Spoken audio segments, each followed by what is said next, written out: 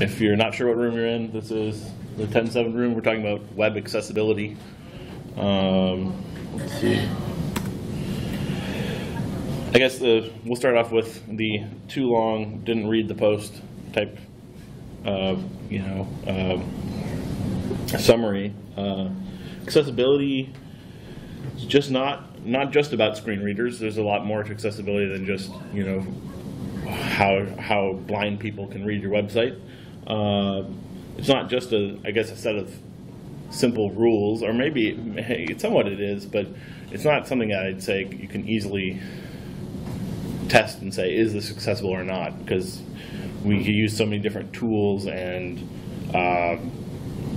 systems to design and build websites that I think the only, to some extent, you just have to understand the accessibility stuff well, or understand the rules, and then also, and then also maybe even have someone who has some accessibility limitations test it out and give you some feedback. Along that same lines, there's a lot of different ways or many interpretations on how to implement it. I don't think everyone agrees that this is accessible or this is not, and because there's many different reasons that things could be accessible or not. And so we're going to today gives you some ideas for how to build accessible websites and things to look for. I guess about me, my name is Dan Ficker. I work here as a web developer at August Ash in Bloomington, and I've been a web developer for over 10 years now. I've been using Drupal for at least 6 years or so. I've heard of Drupal so longer than that. I think my Drupal.org username is like over 11 years old now, which is surprising. But let's see. Yeah, my Twitter handle is Delirious Guy. That has to do with a Christian rock band from 15 years ago, or maybe my state of mind. I don't know. So that's about me. I did actually tweet a PDF of all the slides. So if you want to follow along, feel free to look that up. So what is web accessibility, and what does it mean? We'll just jump right in here. I guess if you do have questions, feel free to just kind of shout them out or something. Disability. Basically, to some extent, 1 in 5 people, 20% of people are disabled in some fashion. It's not something that you could, for not everyone, it's not something you can see right off the bat. It's it can take many different forms. Here we got a picture of Stephen Hawking, he's not blind, and he just can't move like most of us do, and move his muscles. But he's a really smart guy, and so I think all he can really do is kind of move a little joystick around or something. And how do you build something that's easy for him to use? I don't know if you want to build your whole website accessibility around just that one case, but hopefully we can come up with some tools that kind of keep those types of things in mind. And just disabilities vary in amount of forms, and you might not know the person's disabled. Personally, I'm a little disabled too. Can't see that well. I tried to get a good photo here a couple days ago of me just looking at my phone really, really close. Whenever I see photos of me looking at my phone really close, I'm like, oh, I look like a dork. But it's like, I got to read my phone, and that's what basically my disability is. It's some sort of a genetic thing. It is, huh? Hello? That's weird. So I don't know. I have a kind of a genetic disability, and so I cannot see that well. And basically, I've never been so, my eye condition has been the same for most of my life, so I've never learned like Braille or how to use a cane or anything like that, but I just generally have to get a lot closer than most people to see things, and it's not really a huge problem. The only thing I don't do, I guess, is I don't drive a car. According to my eye doctor, with my glasses I can see well enough to get a license in Wisconsin, but not Minnesota. And like for me, that's just more enough of like, I'm just not going to deal with it. So what I guess I feel like I can see pretty well. I do bike around town a little bit, and what I do notice is like if you're driving on the freeway at 60 miles an hour, I can't read the sign until just about as soon as we passed it. So that would definitely not be good anyway.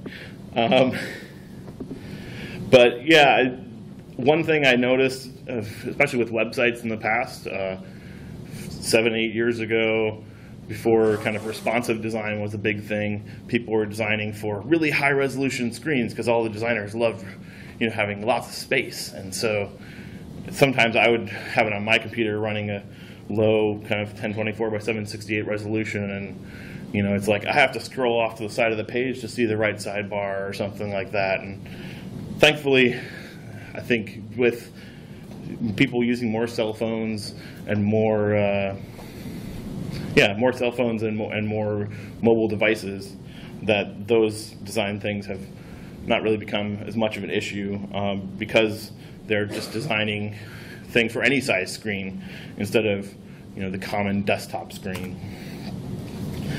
So yeah, website accessibility, what is it again? Website features should be usable by anyone, and build your site with common disabilities in mind. The good news is that web standards are a great start, and that web standards just say, have actual nice markup that's recognized by all browsers and recognized by all systems, or as many browsers as possible. And also good news is that Drupal is very accessible, Drupal core especially. I think on almost all Drupal core development and some other development too, there is actually like accessibility layer that has to pass. Like somebody has to explicitly test the patch for accessibility and give some feedback. Yeah, and like I said before, the bad news is kind of, I think there are definitely tools for checking for accessibility, but kind of like even if you're checking, that if your standards compliant, you just use the W3C, HTML checker. It'll often kind of identify things that are maybe not a problem, and I think accessibility is kind of like that too. It's like maybe look for this, but I think there's no easy test that can say for sure where things are accessible. And also actually in the newest standards too, you can only really say it was accessible at this time, because as you add content administrators and that type of thing could be doing something as well to make it not accessible. And so that's something to keep in mind as well. Right here we'll get to standards. What are the different standards? This is just a general web standard, HTML5. Yeah, and just a good standard for building a website that'll be recognized by all kinds of browsers, all kinds of machines. So screen readers for the blind, and actually Todd, in the last session I was in, Todd from Four Kitchens was saying screen readers are not just for blind people anymore. He's like, your phone can read off a web page for you if you're in the car, or and your Mac can do that as well if you want. I don't think too many people use it yet, but it might become more and more popular. But yeah, HTML5 is how web browsers function, and it's a standard so that everyone will have the same experience no matter what kind of browser you're using. Yeah, this is not generally an accessibility standard, but it's just a basic standard of building websites. And it's good to keep it in mind. This is definitely the U.S. government standard, section 508. I'm not exactly sure how this relates to the American with Disabilities Act, but it's America's Disabilities Act, yeah. But it's required for all government agencies, including schools, hospitals, I think, and or at least government-run agencies like that. So there's definitely people who are very interested in making sure that this happens. Yeah, and it's mostly about content for your website, making sure that it's readable by screen readers and other assistive technologies. I have a quote from the Section 508 website, I think. Accessible sites offer significant advantages that go beyond access. For example, those with text-only options provide a faster downloading alternative. And that's something I think is nice and important too. Sometimes it might not even be about accessibility. It's just, there's a 30-minute video here, and I'd rather not watch the video. I'd rather just scroll through a transcript and read it. And it takes me a couple minutes less to read it than watch the video, potentially. And it makes your site more accessible to have both a video and a transcript of the video. And it's not just for blind people or people who can't hear. It's also just for anybody who wants to see that, or interact with that content without actually sitting there and watching a video.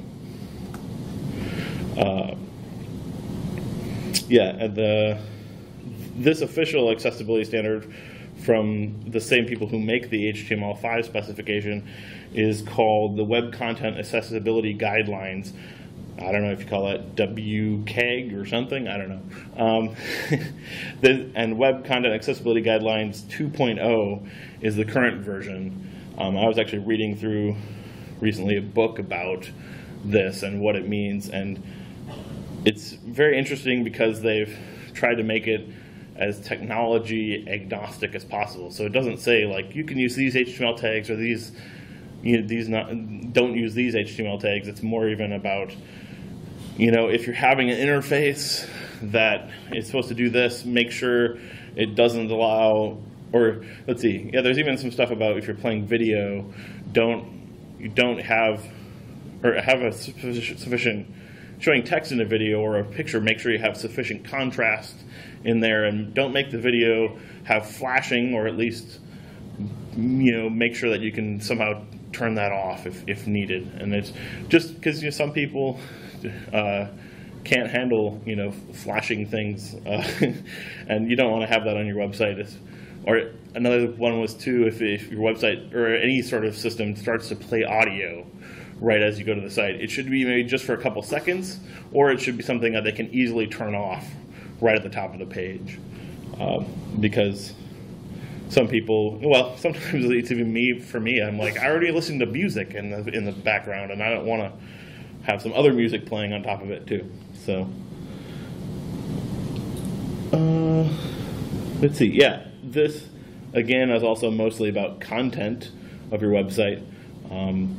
It offers some good ideas too. If your content is a very, very long piece of content, try to, like a Wikipedia article or a, this accessibility guidelines document, maybe have it all on one page, but also give like a table of contents so people can easily navigate through the documents. And from what I understand, the WCAG 2.0 does include pretty much everything and more than Section 508. So, some people who know a little bit more about accessibility say just try to, get kind of to this accessibility standard, and you already have, accomplished basically the US's standards as well.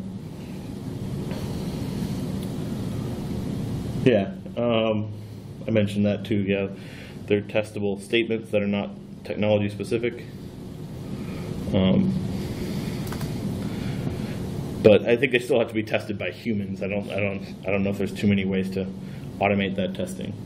Another specification from the World Wide Web Consortium, W3C, is ARIA, Accessible Rich Internet Applications. And this really has to do with more than just a content-based website, an interactive application or a website. And this is, I think a good example is something like Gmail or, and I don't know too much about the accessibility of Gmail, and they might serve up a whole different kind of, separate version for that, or they might have an accessibility, in mind. But so when you have kind of, I think you also have to keep this in mind for websites where you have a kind of complicated user interface where it's not just a couple links in a menu and just a basic form. If you have kind of more interactive fun things, you should keep this in mind, so that basically ARIA is a bunch of kind of specific tags that screen readers and other systems do use to say, this is this type of interface, and this is how you should understand it and use it. And yeah, exactly, when you have more complicated forms, menu JavaScript, this is what you'd have to look at for that standard. Yeah. This is just a standard that almost all these assistive technologies, if be it a screen reader or some people will use like a Braille terminal that will print out the Braille on there, or yeah, any sort of assistive utility. Implementing accessibility. I found some code on the internet, so there's a picture.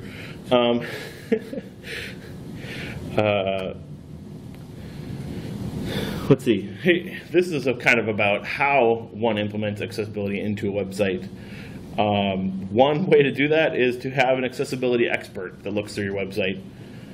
And generally, the way this usually happens is at the end of building a site, someone, the accessibility expert, will get hired to come in and take a look at the website, maybe offer some changes. The problem is that sometimes this gets taken out of the project just because there's not enough time in the budget of the project to or yeah, say we went over on a couple other things and we don't really have time to worry about accessibility. Also, things can get caught at that point by accessibility experts or someone who's looking for accessibility, but it could be so built into the design of the website that there's not much you can do about it anymore, or it's going to require you to have to reformat a lot of the website or rebuild some things. And so generally, yeah, fundamental issues to the website could not be fixed at this point, which is not a good thing. What I'd recommend is really that we keep accessibility. I didn't mention that, but sometimes accessibility is abbreviated to A11Y, which is, it starts with the letter A and then 11 characters, and the letter Y is the word accessibility. But the idea is throughout to have your whole web development team and even the owner of the business and the author of the content actually understand accessibility and understand what they need to know about making sure their website is accessible.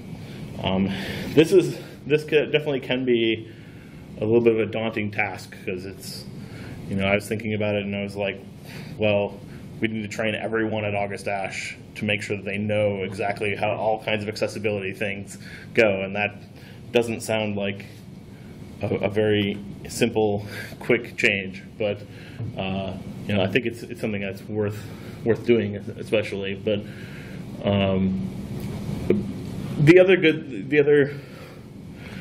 other hand, it's maybe not, the training is not that hard. Most of it is just understanding and following web best practices and standards, because if you make it so that it works well in all different browsers, generally the information is going to be accessible as well. And then most of the concepts are not something that's that hard to understand. It's just something you have to be aware of. And we'll get to some examples of that a little further. Yeah, just make sure all of the stakeholders of the website, like I mentioned on the last screen, are really aware of all the different pitfalls that they, in their specific role, may run into. And then hopefully you can catch the issues before they happen, and you don't have to end up with an inaccessible website that's not easy to fix at the end. And then, yeah, every accessibility is built into the whole project. And we're going to look at some common pitfalls. I thought it was a pretty funny photo I found on the internet. It's apparently a handicapped accessible spot, but apparently you're also not supposed to have a van there, so it's maybe not accessible. Let's see. Yeah, so here's a couple different pitfalls or things to watch out for when building a website. Is that the contrast should be at a high level. I guess it says 3:1 contrast for text on the background, and that's, this is just, again, it's not about a person using a screen reader, because this is not a problem, but it can be just someone who can't see that well or can't determine colors that well. You want to make sure that the text is readable. I know, yeah, this sometimes websites also have links that just kind of look like the rest of the content, maybe only have just a slight difference in color. They should be more prominently distinguishable if possible. I'd say generally most websites have an underline on the link, which is a good indicator to people that it is a link, but also have a color that is visually distinguishable. And then, yeah, the link should also, I think, have an underline, because, or something else to determine, like, hey, this is a link. I think there's still a lot of freedom in your designing CSS with that, but it's generally a good idea so that people can say, oh, I can click there. Another important one is to make sure that color is not the only distinguishable factor, and that actually relates to the links. That's why I say you should probably have an underline, is because if some people can't see different colors that well, and actually later in I'll have a link to somebody's made a plugin that you can just run on your Mac that actually kind of simulates what a colorblind person may see, and so you can actually say, like, oh yeah, they can't actually tell the difference between that color and this other color, and that's one of the reasons that you don't want color to be the only distinguishable factor. Yeah, and then some of these web content accessibility guidelines things are just like, hey, the text should be readable, and that's something that I think people know, but they sometimes don't think about as well. And I think you also have to keep in mind too that just because you can read it doesn't mean that it's very, very readable. That someone else may not be able to read it as well.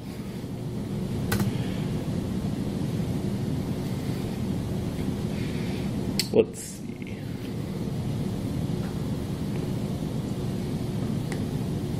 Yeah, this is one I think is also important too. Not everyone is looking at the website with exactly the same tools you're using. The screen readers, to some extent, do see the website in kind of a little bit of a degraded state. I mean, it still shows up on the screen that way, but you want to actually have the content in a nice order, and you want it to, like, it should be somewhat readable even without the CSS, or if you don't have JavaScript enabled, that it should be still usable. And these are things that I try to do in my developer work too, is I generally actually try to make a web page that actually works without any JavaScript, and then after that even maybe add some layers of JavaScript to make the functionality more enhanced. But at the point you at least know that the JavaScript, or that JavaScript is not a necessity for running your website, and that's not, it can't be that case all the time. And if you don't, if you need JavaScript on the website, give a nice message and maybe say even why. But yeah, content should be in the order that it shows up on the page. If you have a link that says log in and then it pops up a login thing, it makes sense to actually have that content for the screen reader right there next to login, instead of in the footer or header of the page, because then the user may actually click on login but not actually see what they're or not actually be able to perceive where the the content changed on the website.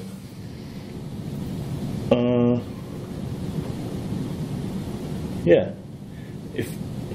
Oh yeah, and then like I said earlier too, if you're using Flash or video, any other sort of add-ons, extensions that maybe not everyone has, try to offer some sort of a system to, or some sort of a version of that content that everyone does have. So again, a text only, like a text transcript of a video, or a description of what is available there if you did have this available.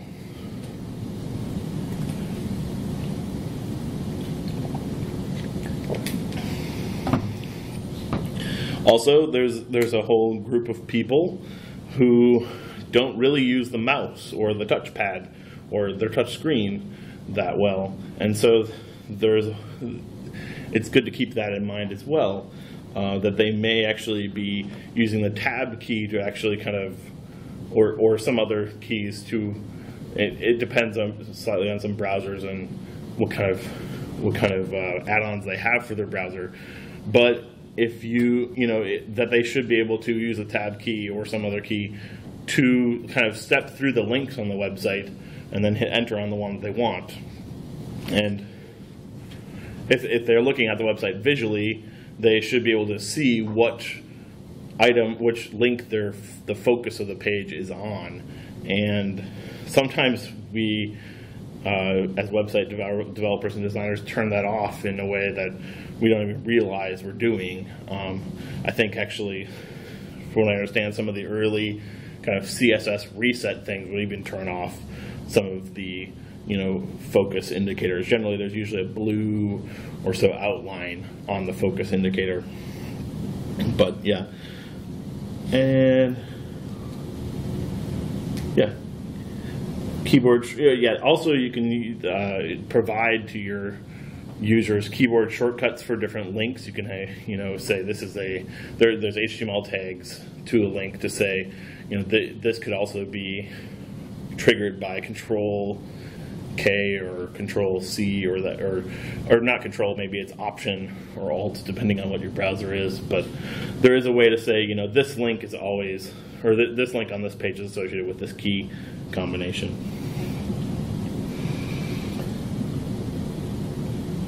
Yeah, and then also, especially with add-ons like Flash and those types of things, sometimes when you tab into those, they have their own systems for kind of, using that tab key to actually navigate within the Flash thing. But generally, it also doesn't let you get out of there too. So if you are using those types of systems, or you can also put in HTML tags to control how the tab key order goes, but you want to make sure that they don't actually get trapped in a certain section of your website and not be able to navigate to other parts of your website. And we'll show a little bit of that too. Oh, here we go. Yeah, so actually this is an example on augustash.com. The light blue outline is actually, if you're using this kind of tab navigation, keyboard navigation, you get this is a very much the default. You do get a kind of a nice light blue outline, which is actually kind of a little hard to see on the screen because the background is blue. But it's at least better than nothing, hopefully. But I did actually, just for comparison, write a couple links over, actually put what the mouse over effect for that is, which is a little bit more readable. It makes the text a little brighter and adds an underline. So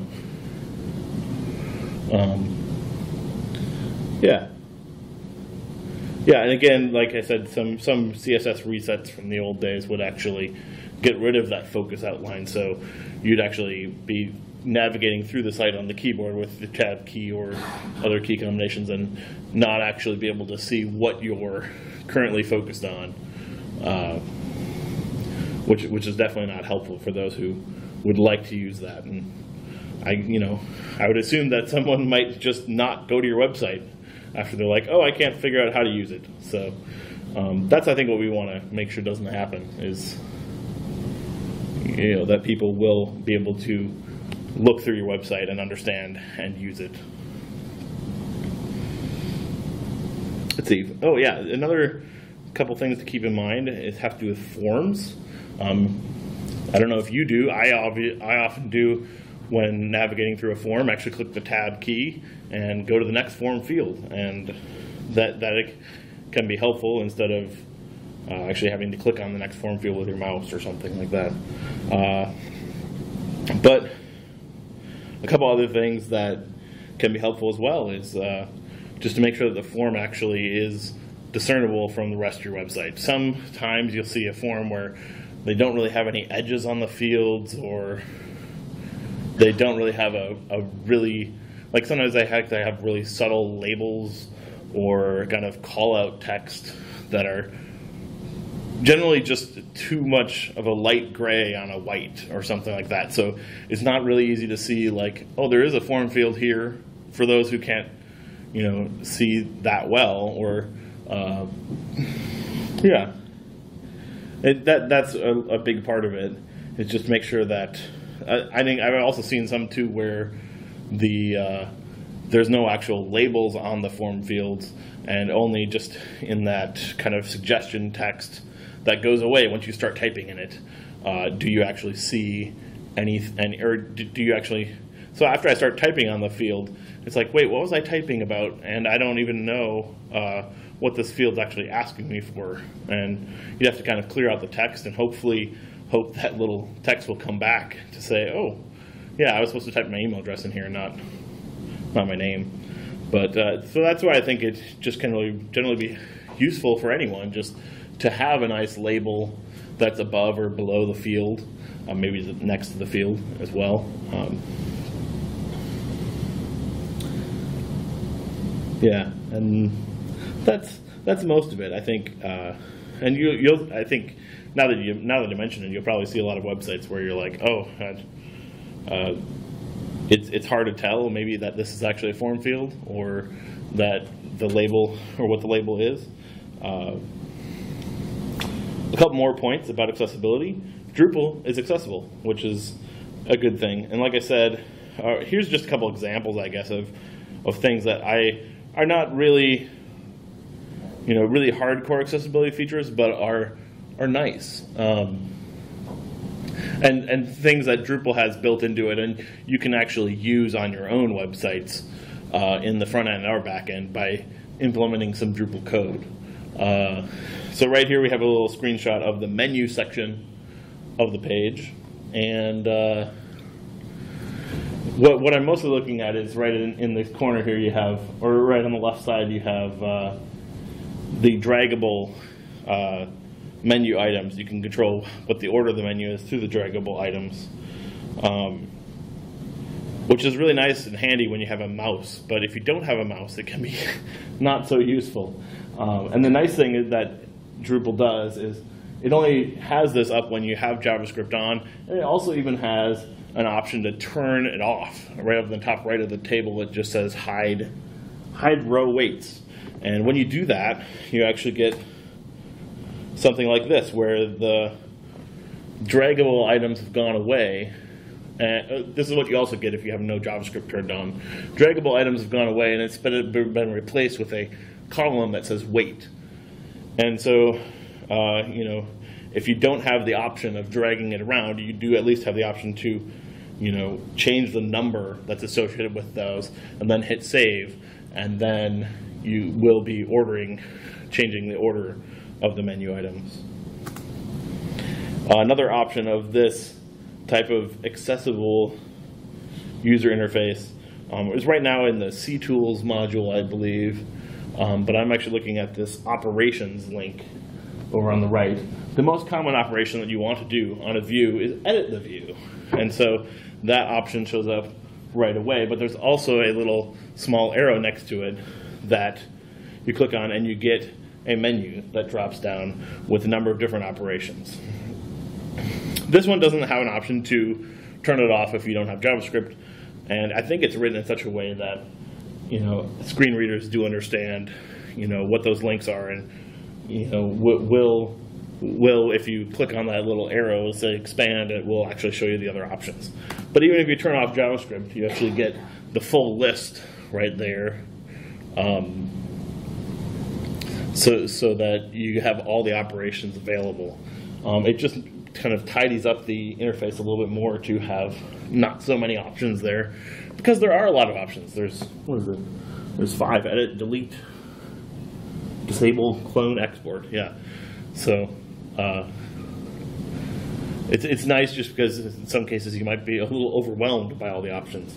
But this let's see. I think some accessible users may want to just have all those options right there.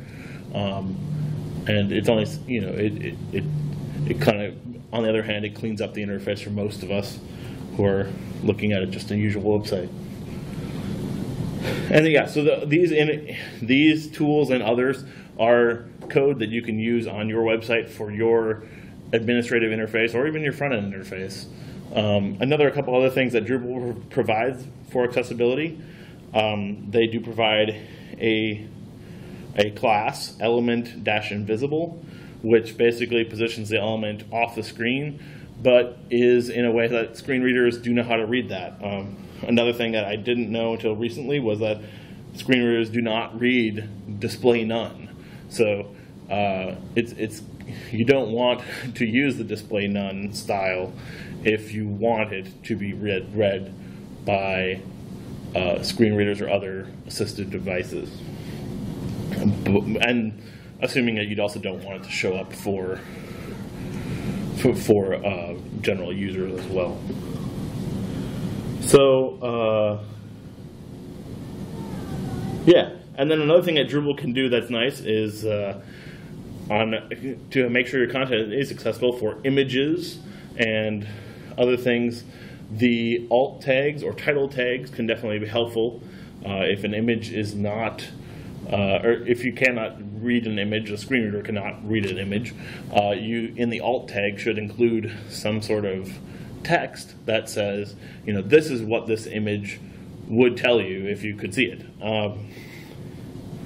And basically, the nice thing about that too is within Drupal's user interface, when you upload an image, you are asked if you want to put an alt text in there, and maybe with a little bit of code modifications, or maybe even built into Drupal, you could actually say the alt text is required in this type of case, which would make sure that the people who are administering the content are not just leaving it empty and therefore making your website inaccessible to those who are using screen readers or some similar technology. So I think that's one thing I think is really nice about Drupal, is that the administrative systems are pretty much as extendable and modifiable as the front end to some extent, especially if you know a little bit of PHP. But and so then you can do some more things to, in your specific case, enforce that the content is accessible as much as you possibly can. Let's see, what else do I have? Apparently I'm mostly done here, so that's good. Let's see, yeah. This was just a special thanks to, I saw Bill Tyler, is a local man who does web accessibility testing and stuff. He spoke at Minibar a couple months ago, and that's kind of what got me thinking, like, oh, I should research more about accessibility and present about it. And then also I did talk to at DrupalCon a group of Lullabot folks, Chris and Helena, who are talking about accessibility as well. And they call themselves the Accessibots, and are also kind of working to make sure that accessibility is important to the web developer community.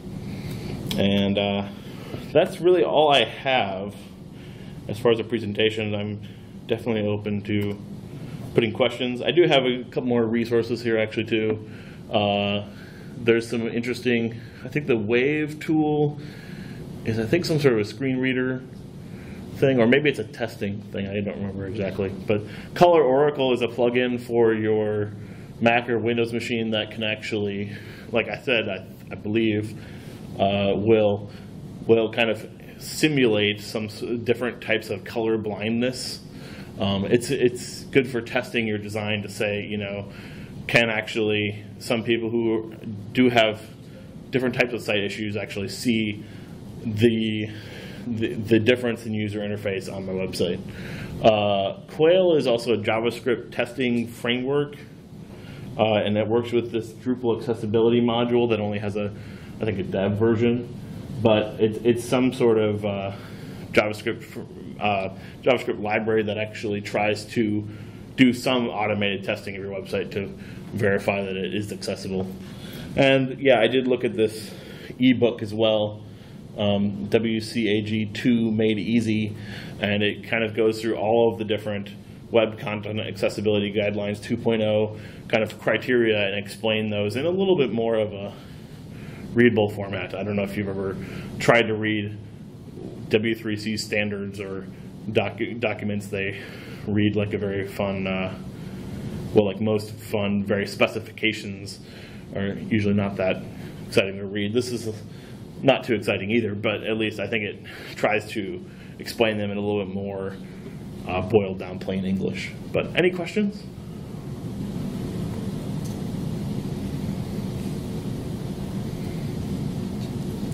I don't know. Yeah, I'm still kind of, you know, obviously getting into accessibility, and I'm by no means an expert, but I just wanted to kind of explain, or you know, share at least what I understand at this point, and hope to learn more about it as well. But have you used the accessibility module?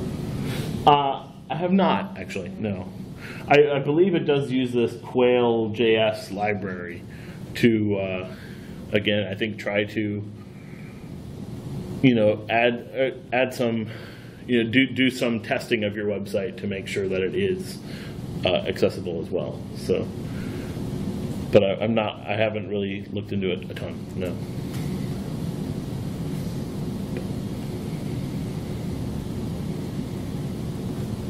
Well, we have about 15 minutes left, but if nobody has any questions, then I think maybe there's even cookies and coffee out there early. You're welcome.